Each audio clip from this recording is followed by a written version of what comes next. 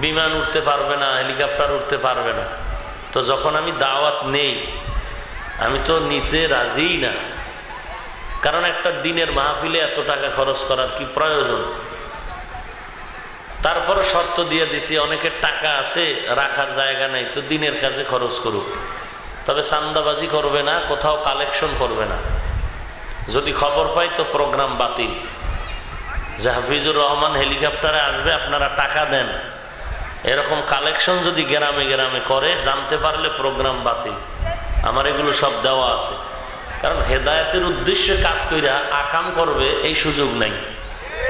কথা বুঝেন নাই? এই যে পোস্টারে লেখছে, অনেকে তো বইলা দেয় লেখা দিও, আর আমি তো টের পাইলে ওরে ধমকাইতাম যে আমার দাওয়াত নিছে, তুমি লেখবা কেন? আল্লাহ। এরপরে প্রশাসন, হেলিকপ্টার প্রোগ্রামে এই মাঠ নিরাপদ জায়গা না। আপনার 2 লাখ টাকার জন্য, 50-60 হাজার টাকার জন্য তাদের 15 কোটি টাকার জিনিসটা নষ্ট করবে। মানুষ তো দেখে না, অনেকে আবেগে যায়। দ্বিতীয়ত নারী পুরুষ সব সমানে। এখানে কবিরা গুনাহ হচ্ছে না? আপনারা কি বলেন? কবিরা গুনাহ হইতেছে না? একটা দিনের কাজ করতে যেয়ে যদি সরাসরি ওপেন গুনাহ হয়, তো এই কাজে কি লাভ হবে? এই জিনিসগুলো মাথায় রেখে কাজ করতে হবে। অতটুকু আমি চেষ্টা করি যে আমার কাজটা যেন আল্লাহর রাজি খুশি অনুযায়ী হয়, রসুলের মহাব্বতে হয়, আমার দিলে প্লাস প্রকাশ্যেও জানো কোন দুনিয়ার উদ্দেশ্য আমার অন্তরে জায়গা করার সুযোগ না পায়। তো যাই হোক, আজকে সময় কমের জন্য আমি দায়ী না, তারপরও তাদের সব দিক মিলে আমি ক্ষমা চেয়ে নিচ্ছি। আপনারা আসছেন যুবক ভাইরা কষ্ট করে, আল্লাহ পাক যেন আপনাদের এই কষ্টটুকু দুনিয়াতে পরকালে শান্তি ও মুক্তির ব্যবস্থা হয়ে যায়। ইন্নাল্লাযীনা আমানু ওয়া আমিলুস সালিহাত কানাত লাহুম জান্নাতুল ফিরদাউসি নুজুলা। আল্লাহ পাক জান্নাত দিবেন মুমিনকে, উচ্চ জান্নাত, জান্নাতুল ফিরদাউস। 2টা কাজ করলে। কয়টা কাজ? জোরে বলেন। 2টা কাজ। ইন্নাল্লাযীনা আমানু ওয়া আমিলুস সালিহাত কানাত লাহুম জান্নাতুল ফিরদাউসি নুজুলা। নিশ্চিত যারা ঈমান আনয়ন করবেন এবং নেক আমল করবেন, তাদের ঠিকানাই হলো জান্নাতের উচ্চ পর্যায়ের, যেটা দামি জান্নাতুল ফিরদাউস। ওই জান্নাতুল ফিরদাউসের জন্য 2টো কাজ আমাদেরকে আল্লাহ করে দিয়েছেন। 1 নাম্বার ঈমানকে মজবুত করা, 2 নাম্বারে নেক আমল করা। বান্দার সাথে আল্লাহর একটা বেচা কেনা হয়েছিল। কার সাথে? আল্লাহর সাথে আর বান্দার সাথে বেচা কেনা হয়েছে।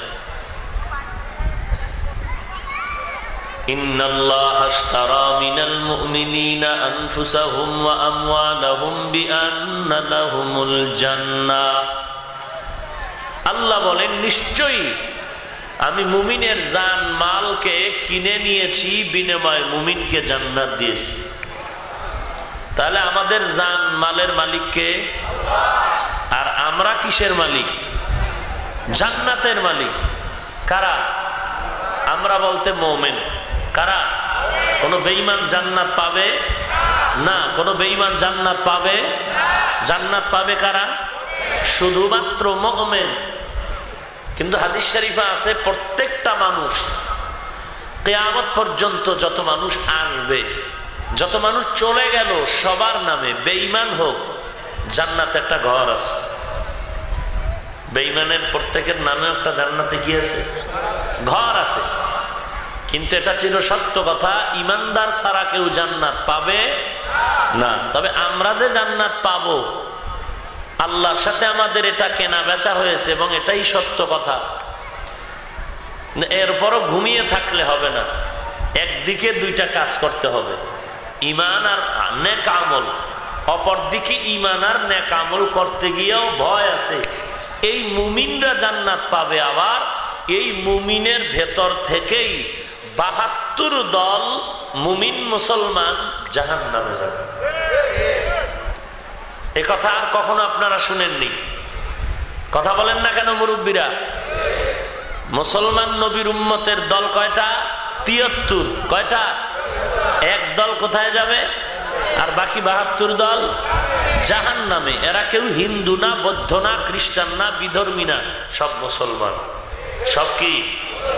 তাহলে আপনি নিশ্চিন্তে ঘুমালে হবে না, অন্তরে বড় ভয়। ওই 72 দল জাহান্নামীর মধ্যে আপনি পড়ে গেলেন কিনা, আমি পড়ে যাই কিনা, নিশ্চিন্তে ঘুমালে হবে না। আল্লাহ বলেন, আর মুমিনকে যে আমি জান্নাত দিব, তাও দুইটা কাজ না করলে দিব না। 1 নম্বরে ঈমান, 2 নম্বরে নেক আমল। আমানতু বিল্লাহি ওয়া মালাইকাতিহি ওয়া কুতুবিহি ওয়া রুসুলিহি ওয়াল ইয়াউমিল আখির ওয়াল কদরি খাইরিহি ওয়া শাররিহি মিনাল্লাহি তাআলা ওয়াল বা'সি বা'দাল মাউত। আমরা ঈমান আনলাম আল্লাহর উপরে। আল্লাহ কয়জন? আরো আস্তে করে বলেন। এক আল্লাহর উপরে আমরা ঈমান আনলাম। কেমন আমার আল্লাহ? বলে যে আল্লাহর মতো দ্বিতীয় কোনো উদাহরণ নাই। এক আল্লাহর উপরে ঈমান আনার পরেই হবে না, ওরে বান্দা নেক আমল করতে হবে। কেউ যদি বলে আমি এক আল্লাহকে মানি আর আল্লাহর সাথে আর কাউকে অংশীদার বানাবো না, এই দুইটা কথার উপরে মজবুত হয় যদি নামাজ ছেড়ে দেয়, পর্দা ছেড়ে দেয়, সহসায় সে জান্নাতে যাবে নাকি? কিছু বান্দাই জমিনে আছে যারা বলে ঈমানটারে মজবুত করো, তাওহীদের উপরে মজবুত ঈমান নাও, আর শিরিক করবা না, এই দুইটা কাজের উপরে মজবুত হয়ে যাও, মাঝখানে আমল না করলো এত টেনশন নাই। এই জন্যই দলগুলো আমরা দেখি, ওরা আল্লাহকে মানে, শিরিক করে না, কিন্তু নামাজের খবর নাই, রোজার খবর নাই, পর্দার খবর নাই, হালালের খবর নাই। অথচ আল্লাহ বারবার বলেন না আমল করো, আল আসরি ইন্নাল ইনসানা লাফি খুসর ইল্লাল্লাযীনা আমানু ওয়া আমিলুস সালিহাত। সব মানুষ জাহান্নামে যাবে, 4 গুণালা মানুষ জান্নাতে যাবে। 1 নাম্বার গুণ ঈমান, 2 নম্বরে নেক আমল। ওয়া মান আহসানু কাওলাম মিম্মান দাআ ইলাল্লাহ ওয়া আমিলা সালিহান ওয়া ক্বালা ইন্নানী মিনাল মুসলিমিন।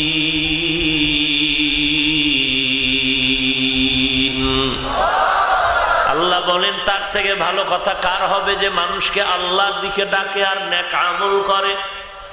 কি বুঝলেন? আমলের দরকার আছে না নাই? ওয়াত-তিনি ওয়াজ-যাইতুন ওয়া তুরি সিনিন ওয়া হাযাল বালাদিল আমিন লাকাদ খালাকনাল ইনসানা ফি আহসানি তাকওয়িম সুম্মা রাদাদনাহু আসফালা সাফিলিন ইল্লাল্লাযীনা আমানু ওয়া আমিলুস সালিহাত। যেখানে ঈমানের বয়ান সেখানেই নেক আমল। ইমাম বুখারী রাহমাতুল্লাহ আলাইহি বুখারীর কিতাবের শুরুতে অধ্যায় কায়েম করলেন কিতাবুল ঈমান। ঈমানের অধ্যায় কায়েম করে ইমাম বুখারী টোটাল অধ্যায়টার ভেতরে আমলের গুরুত্বের বয়ান দিলেন। ইন্নামাল আমালু বিন্নিয়াত। আমল না করলে বান্দা আল্লাহর কাছে প্রিয় হওয়ার কোনো রাস্তা খোলা নাই। অতএব আমলের দরকার, নেক আমল করো। ফামান কানা ইয়ারজু লিকা রাব্বিহি ফালইআমাল আমালান সালিহা ফালইআমাল আমালান সালিহা ওয়ালা ইউশরিক বিইবাদাতি রাব্বিহি আহাদা। আল্লাহ পাক বলেন যারা আমি আল্লাহর সাথে মোলাকাতের আশা পোষণ করো, তোমাদের 2টা কাজ করা লাগবে। 1 নম্বরে নেক আমল করবা, 2 নম্বরে শিরিক থেকে মুক্ত থাকবা। নেক আমল করবা, তবে আমলের মধ্যে কাউকে শরীকদার বানাও না। এক আল্লাহর ইবাদত করো হে মুমিন। আল্লাহর জান্নাত পেতে হলে আল্লাহ বলেন 2টো কাজ করো। 1 নম্বরে ঈমান, 2 নম্বরে নেক আমল। এতক্ষণ কথার দ্বারা কি বুঝলেন? আমল লাগবে কি লাগবে না? আরো জোরে বলেন।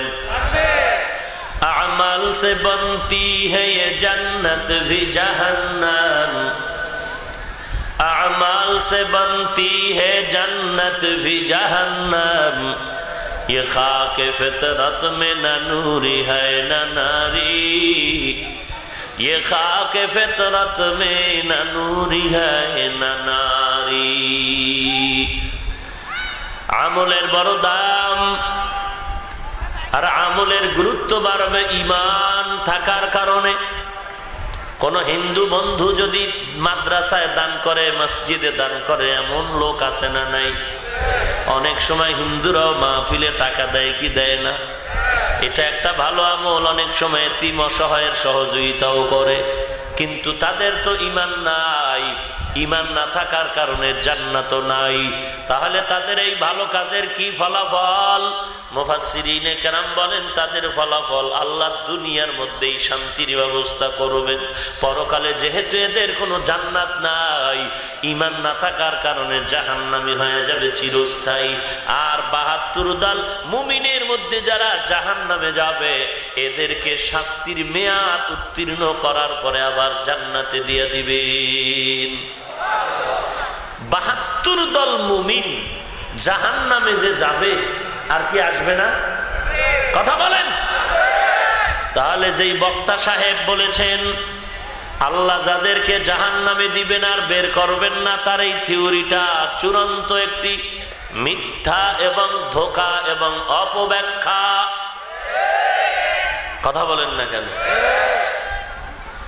এরে নবীর উম্মতের দল, আল্লাহ রাব্বুল আলামিন বলেন আমলের কম বেশির কারণে জান্নাতের পজিশনটাও কম বেশি হবে, গুনাহের কম বেশি করার কারণে জাহান্নামের শাস্তিটাও কম বেশি হবে।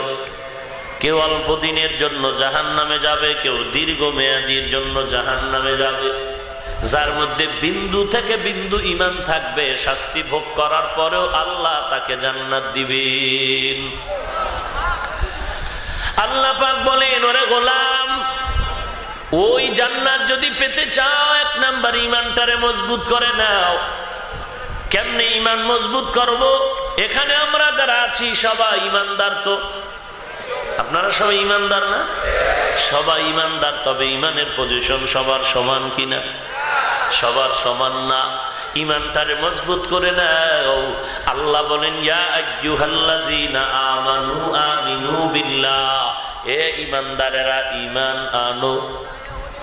ঈমানদার তো এমনি ঈমান আনলো, আবার ঈমান আনার দাওয়াত কেন দিলেন আমার আল্লাহ?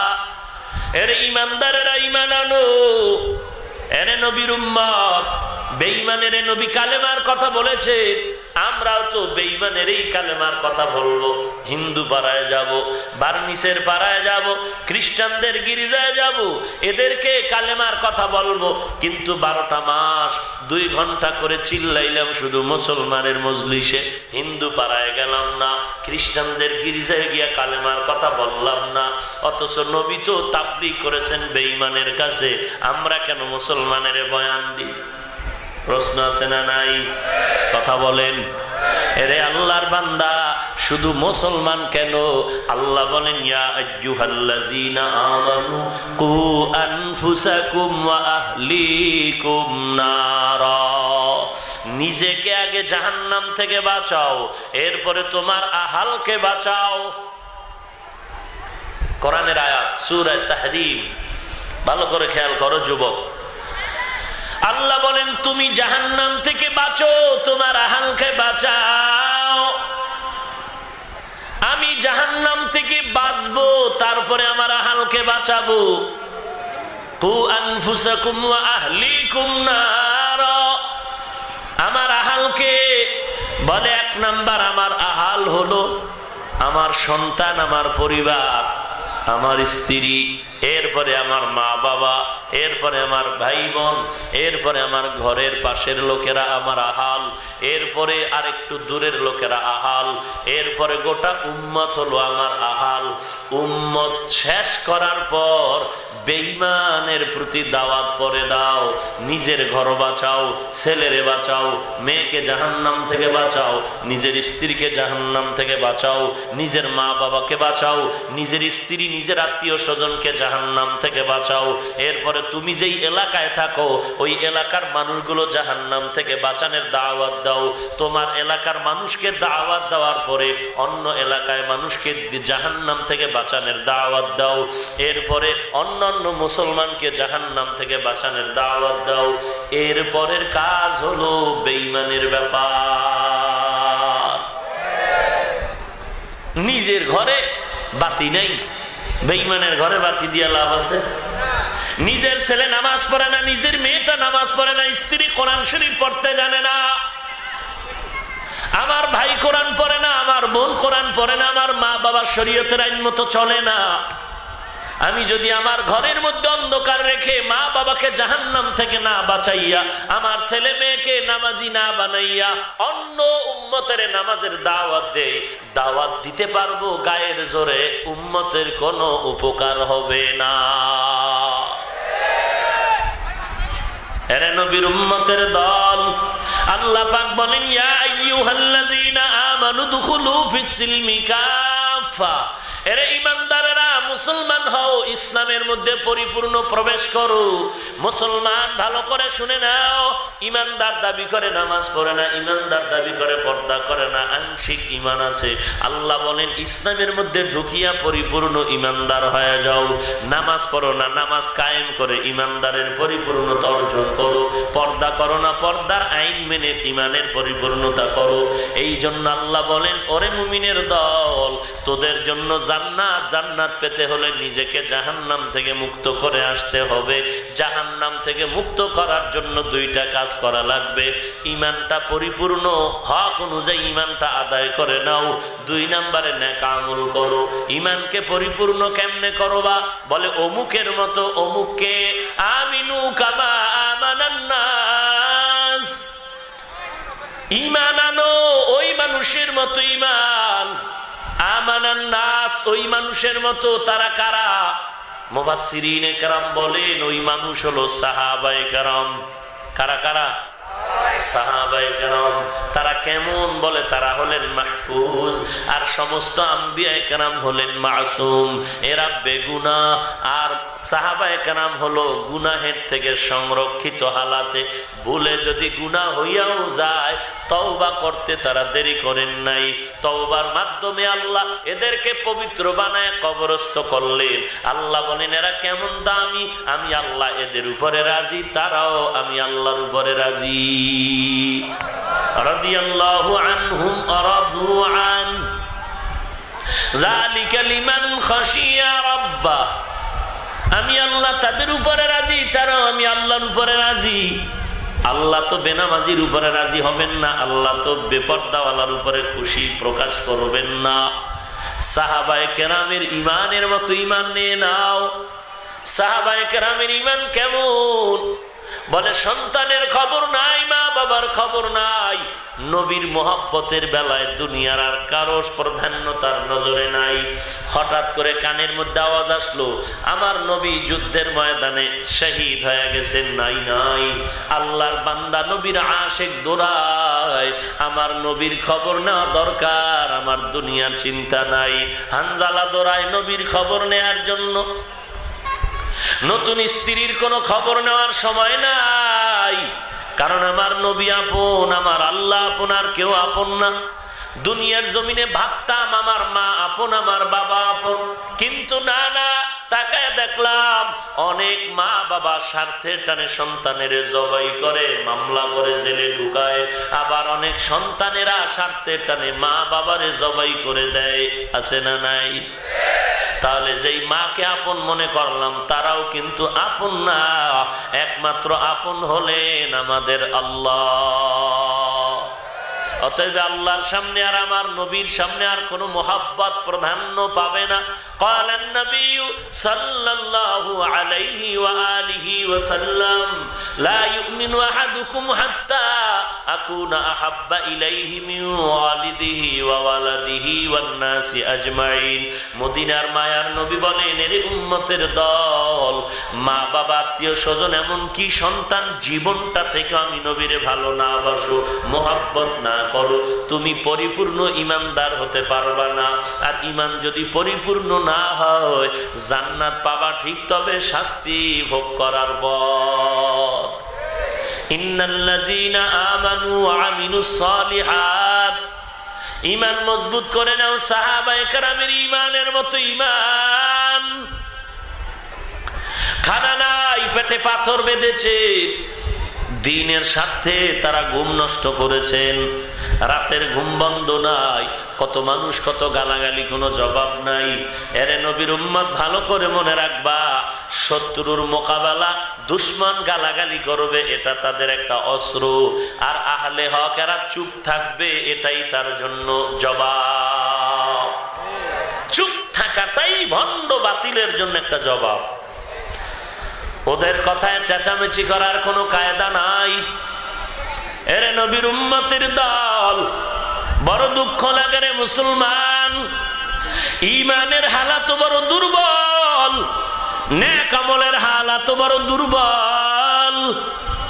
তুমি ক্লাস 8-এ পড়ো, 9-এ পড়ো, অথবা কেউ মাদ্রাসায় দাখিল পড়ো, কাফিয়া পড়ো, আজকে গজবের মোবাইলটা হাতে নিয়া কত বাজে লেখা লেখো, আল্লাহওয়ালারে গালি দাও, আল্লাহওয়ালাদেরকে গালি দাও, তাবলিগওয়ালাদের গালি দাও, দেওবন্দিরে গালি দাও, পীর সাহেবদের গালি দাও, হাটহাজারীর হুজুরকে গালি দাও, এরপরে দেশের বড় বড় দামি দামি মানুষদের ব্যাপারে তুমি কলম ধরো, আবার অহংকার করো, দেখ দেখ আমি কত বড় গালাগালি করলাম, আল্লাহওয়ালাদেরকে এমন ভাষায় গালি দাও।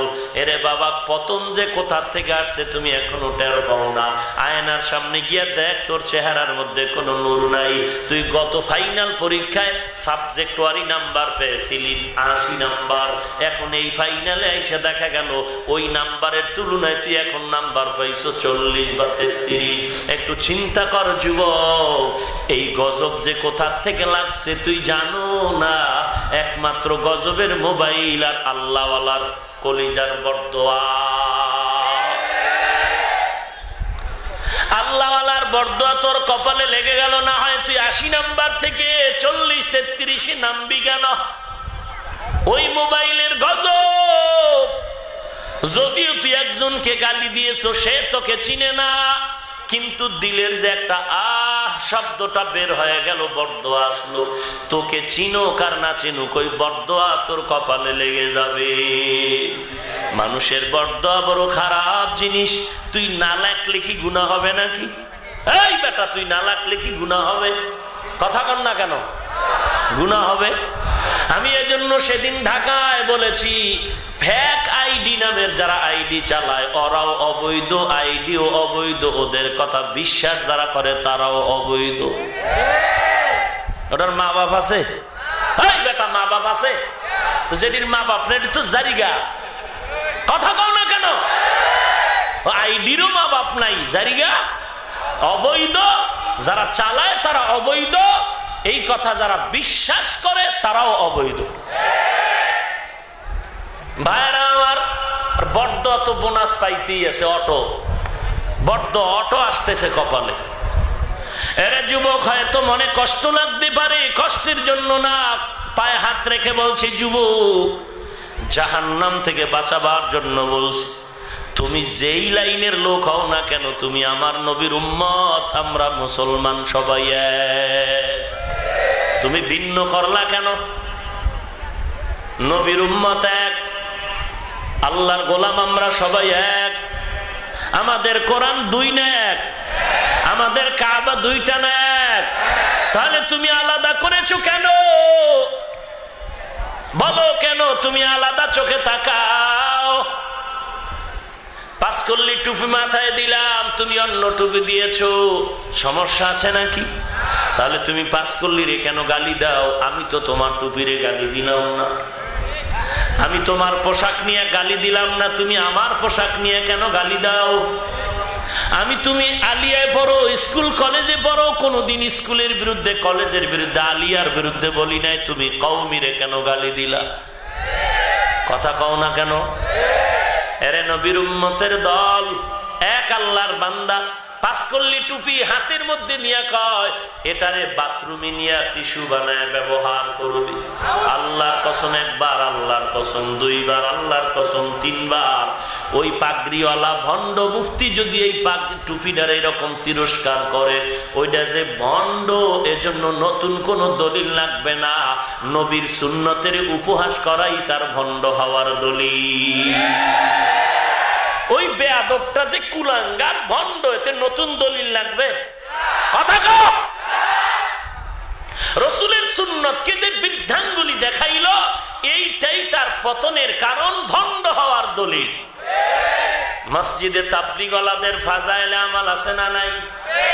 তাবলীগের হোক আর না হোক, আমি বলবো এক বক্তা যদি বলেই ফেললো ফাজাইলে আমালটারে ডাস্টবিনে বাথরুমে ফালায়া দাও, নাউজুবিল্লাহ না? আচ্ছা যুবক, তুমিও তাবলীগ করো না, আমিও না, নিরপেক্ষ কথা বলো। ফাজাইলে আমালে কোরআন শরীফের আয়াত আছে না নাই? সত্য কথা বলো, কোরআনের আয়াত আছে না নাই? তাহলে কোন একজন মুসলমান, বক্তা তো দূরের কথা, কোন মুসলমান কি বলতে পারে যেটা বাথরুমে ফালায় দাও, ডাস্টবিনে ফালায় দাও? তাহলে ওই কুলাঙ্গার যে ভণ্ড, আর নতুন দলিল লাগবে? কথা কও। ভাইরা আমার, এই দেশে পীর আছে না নাই? সোনাকান্দার পীর, জৈনপুরের পীর, ফুরফুরের পীর, উজানির পীর, বাহাদুরপুরের পীর, চরমনের পীর, হ্যাঁ, ফুরফুরার পীর, সারসিনা পীর, আছে না নাই? আমার রেকর্ডিং বাইর কর, কোন পীরের আমি নাম লয়ে গালাগালি করেছি একটা প্রমাণ দে। তুই আমার পীরের গালি দাও কেন? কারণ কি? তুই মুসলমান না অন্য কোন বেঈমানের দালাল পরিচয় দে? ব্যাপারটা কি? এতগুলো মানুষ এবং কাম নাই, কাম থুয়ে হেনে আইছে আকাম শুনতে, আমার গালি শুনতে।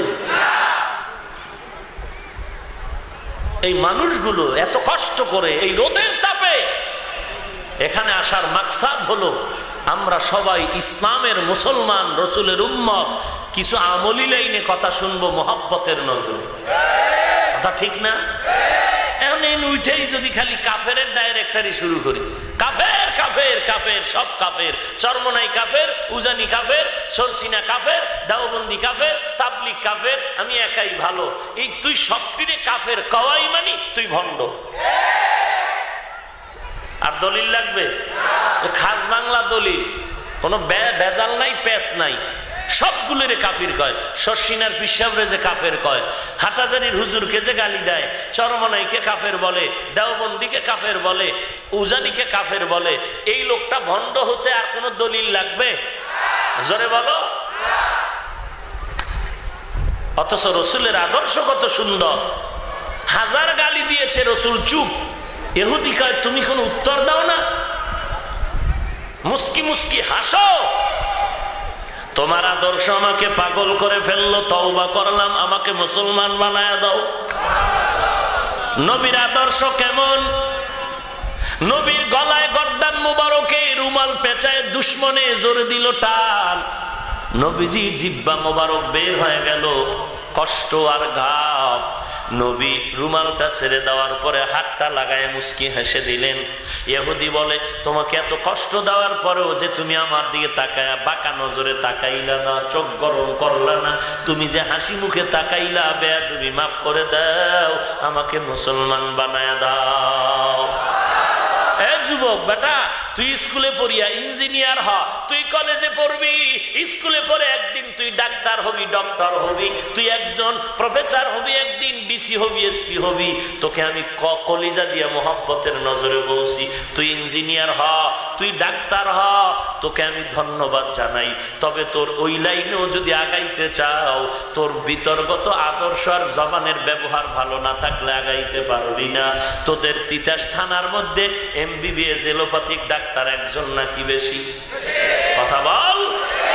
সব ডাক্তারের কাছে কি রোগীর ভিড় বেশি নাকি? কারো কাছে বেশি, কারো কাছে কম। কারণটা কি? ওই লোকটা ঘুষ দেয়? না না, এমবিবিএস ডাক্তার 10 জন, সব ডাক্তারের কাছে রোগীর ভিড় হয় না। কার কাছে ভিড় হয়? কেন এত ভিড় হয়? একমাত্র কারণ তার আদর্শ ভালো, চরিত্র ভালো, তার ব্যবহার ভালো। এরে নবীর উম্মত, তুই ডাক্তার হবি, ইঞ্জিনিয়ার হবি, স্কুলে পড়, তোর ব্যবহারটা ভালো চাই। একজন হুজুরের সাথে ব্যবহার ভালো করবি, হুজুরের দোয়া পাবি। তোর শিক্ষকের সাথে ব্যবহার ভালো করবি, শিক্ষকের দোয়া পাবি। তোর ডানে বামে ছাত্র ছাত্রীদের সাথে ব্যবহার ভালো করবি, সবাই বলবে এই ছেলেটার চরিত্র ভালো, এর সাথে বেয়াদবি করা যাবে না, এর সাথে তামাশা করা যাবে না। এরে বেটা, তোর আদর্শ যদি ধরে রাখতে পারো, একদিন তুই এই জমিনে দামি একজন মানুষ হিসাবে ইতিহাসের পাতায় উঠে যাবি। তুই স্কুলে পড়, কলেজে পড়, ডাক্তার হ, ইঞ্জিনিয়ার হ, তবে তোর আদর্শকে ধরে রাখ। তোর দরকারটা কি? মোবাইলে সময় নষ্ট করে, কারো বিরুদ্ধাচরণ করে অটো গুণা তোর আমল নামায় নেওয়ার দরকারটা কি বল? তোর কথায় কি হাটহাজারীর হুজুর উঠবে আর বসবে? কথা বল। তা তুই এই বেচারার বিরুদ্ধে লেখো কেন? তোর কথায় কি হাটহাজারীর হুজুর তওবা করবে? কেন লেখো? কে তোকে পেছন থেকে ইঙ্গিত দিচ্ছে কপালে লেখ, ওইটাও ভণ্ড, তুই ওই কাতারে চলে যাচ্ছ, বরদোয়া পাইতেছ, বরদোয়া পাইতেছ। পায়ে হাত রেখে বলছি, তোর দুশ্মনী তুই মনে কর, তারপরও বিরুদ্ধে কিছু বলিস না। আমার খোদার উপরে তোর ঈমান নাই? থাকলে তুই এত চেঁচামেচি করো কেন? আল্লাহর ফয়সালার উপরে ছেড়ে দে। দেখবি তুই ধৈর্য ধারণ করলে ফয়সালা আসমান থেকে হয়ে যাবে। তুই এত টেনশন করো, আমার আল্লাহকে তুই এত দুর্বল বানাইলি কেন? এত দুর্বল ভাবো কেন? সীমা লঙ্ঘন করে গেলে তো আল্লাহর ফয়সালা শুরু হয়ে যাবে। তোর বলা লাগবে না, আল্লাহর ফয়সালা হয়ে যাবে। আমরা হাতের নগদ নগদ প্রমাণ দেখেছি, আল্লাহওয়ালাদের সাথে বেয়াদবি করার কারণে যথেষ্ট বেইজ্জতির সমাজে পরিণত হলো। এরে নবীর উম্মত, শান্তি নাই, শান্তি নাই, সম্মান নাই। অতএব আমি তোমার কলিজার মহব্বতের সাথে বলে গেলাম, কারো বিরুদ্ধাচরণ করো না, মোবাইলের পেছনে সময় নষ্ট করে। শুধু আর একজনের বিরোধিতাই না, তোর নিজের চরিত্রটাও ধ্বংস করলি। কেমন ধ্বংস করছো তুই জানো? তোর আপন মা তোরে ঘৃণা করে। এবার বোঝ তুই কত খারাপ ছেলে। তোর বাবা তোরে ঘৃণা করে। মাঝে মাঝে ইমাম সাহেবের গিয়া কা, হুজুর কলিজায় কষ্ট, একটু দোয়া করেন। কি দোয়া? সন্তানের জন্য কি দোয়া করব? আল্লাহ যেন হেদায়েত দেয়, যদি হেদায়েত না থাকে যেন ধ্বংস হয়ে যায়। তোর বাপ তোর ধ্বংসের দোয়া চায়।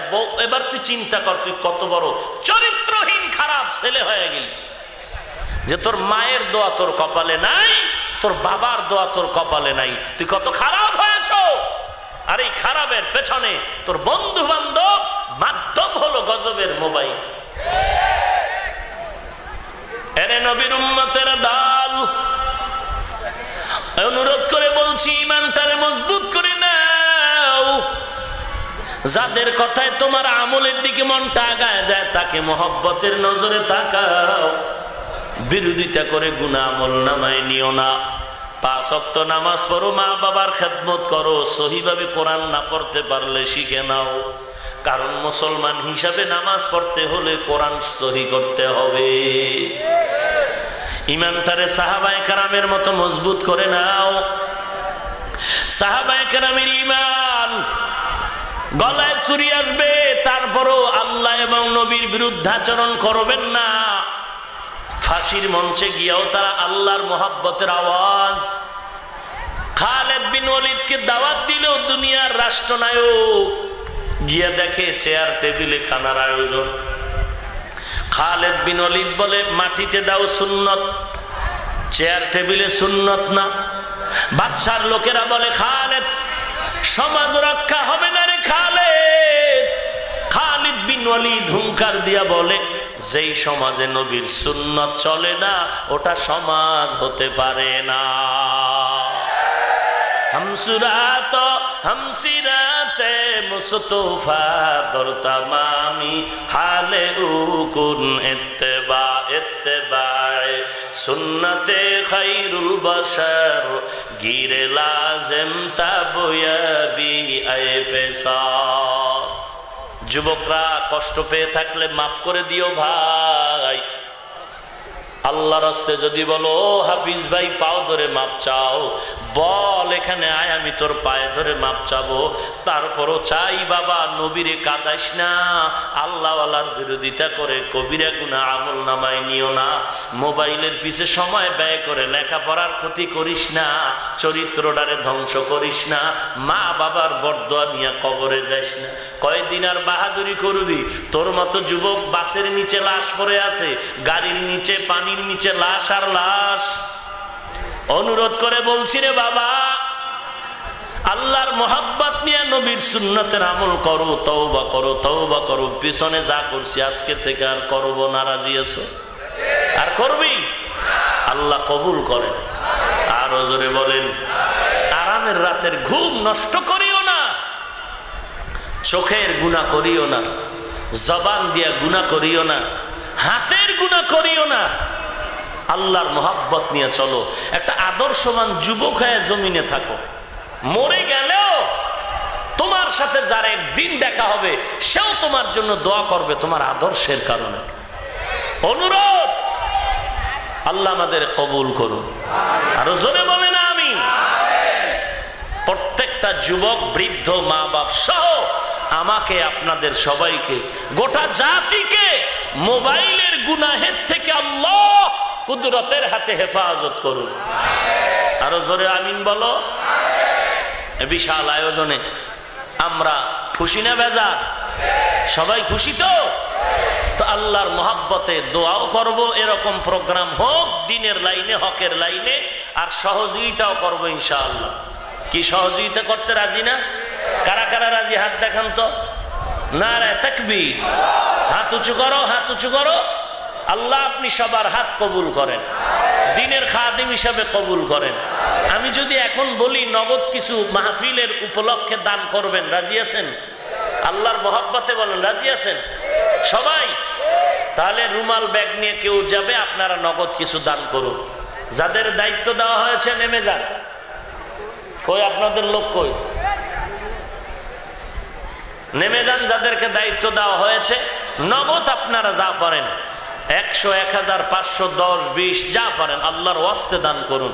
যার দিলে চায় না সে দিবেন না, যার দিলে দান করার ইচ্ছা নাই, মনে চায় না, সে দিবেন না, দিবেন না, দিবেন না। যার দিলটা চায় যে হ্যাঁ আমি এই দিনের খেদমতে কিছু দেই, শুধু সেই দিবেন, এছাড়া কেউ দিবেন না। সালামু আলা সাইয়্যিদিল আম্বিয়া ওয়াল মুরসালিন ওয়া আলা আলিহি ওয়া আসহাবিহি আজমাইন। ইয়া আরহামার রাহিমিন, ইয়া আরহামার রাহিমিন, ইয়া আরহামার রাহিমিন। ইয়া আল্লাহ, যুবক এলাকাবাসী কষ্ট করে আয়োজন করেছেন এই মাহফিল, আপনি কবুল করে নেন। নাজাত ও হেদায়েতের ওসিলা বানায় দেন। মাইক, লাইট, প্যান্ডেল, টাকা পয়সা, পরামর্শ যারা দিয়েছেন সবাইকে আপনি খায়ের ও বরকত নাজিল করেন। এলাকায় শান্তির ব্যবস্থা করে দেন। অন্তর থেকে হিংসা দূর করে মিল মোহাব্বত বাড়ায়া দেন। নবীজির সুন্নতের উপরে আমল করার তৌফিক দান করেন।